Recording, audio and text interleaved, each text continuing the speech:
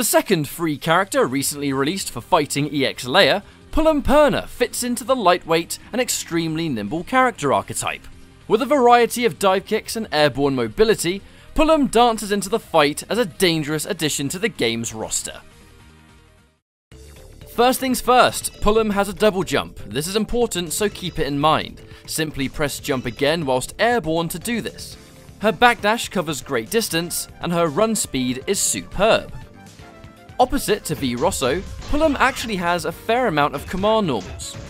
Forward medium punch is an overhead. It can't be special or super cancelled, but it can go over low attacks, as she leaves the ground to do it. This move will also switch sides against a crouching opponent. This exact normal exists in the air too, but it's performed with down and medium punch instead. On hit, Pullum will fly forward and is able to perform another double jump afterwards. She can only do this move once in the air though. Reverse ankle is back and medium kick in the air. It's a kick that goes behind her, and it's a wonderful cross-up attack. It's a great complement to her jumping medium kick, which is her other cross-up in the air. This can hit really meaty, so get used to using it.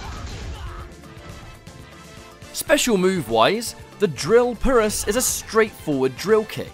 Quarter circle forward kick inputs it, and she covers 3 different distances depending on strength. They link into supers and do good damage by themselves. Drill Purus is also performable in the air, and the angle changes again depending on move strength.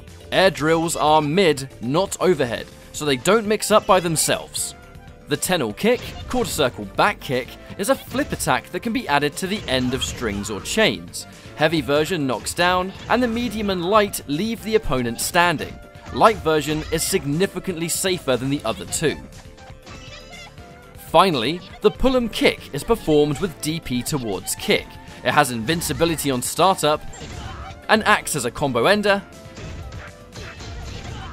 anti-air, and wake-up attack. Time for the supers once again. Prayic Larum is double quarter circle back kick. Similar to a DP, this goes vertically in the air, and cashes out damage on the end of combos. It acts as a reversal as well, and can be linked into her air super, Kind Wind. Speaking of Kind Wind, this is performed with double quarter circle forward punch, and only works in the air. This move is an extra way to cash out damage, both on the ground and in the air, and can be added to her Pullum kick to make punishing the Pullum kick a bigger risk on block. Lastly, she has Reza Kana. Quarter circle forward kick causes her to do a grounded string of attacks that end in an uppercut.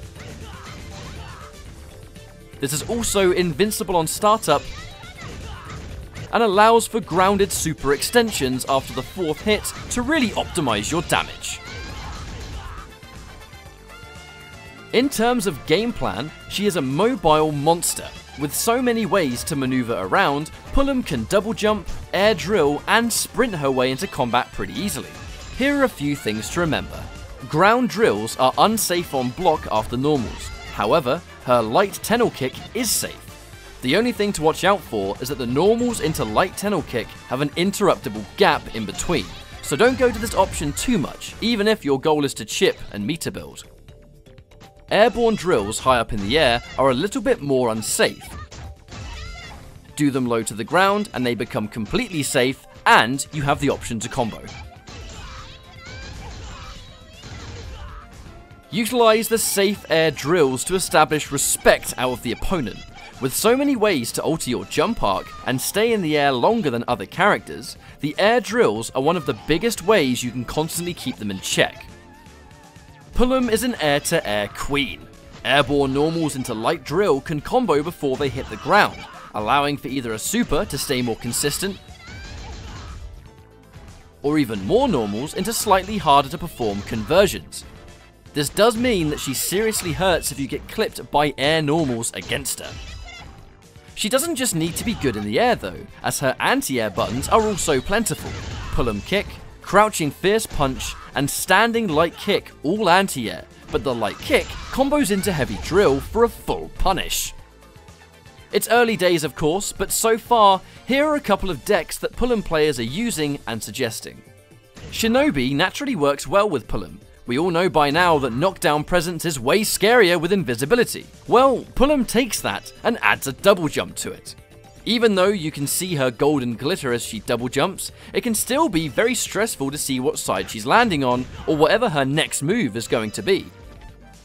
Also, nobody is ever going to say no to guard cancel and guard break all together in one deck.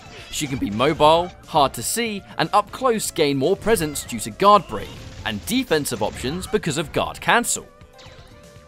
Almost seen as an alternative to the freshly nerfed Babble, aggro allows Pullum to gain more damage for being aggressive due to rampage, which is easy to obtain by the way, and increased chip damage. This pretty much means that for playing Pullum correctly, your reward is pretty much extra damage. Increase her grab range for extra icing on the cake, and give her erase to deal with projectiles from a distance. There's also miracle combos shared around online due to folks like Nerd Josh, but miracle does take a little bit longer to earn than others. As you can see, the payout is still pretty nuts anyway. Pullum Purna is a lot of fun. She's extremely mobile, her combos are enjoyable to pull off, and her air movement combined with drill pressure definitely makes her one of the scarier characters to fight right now. A perfect character for those that like good buttons, tools, and damage combined. Thank you all for watching, and I'll see you next time.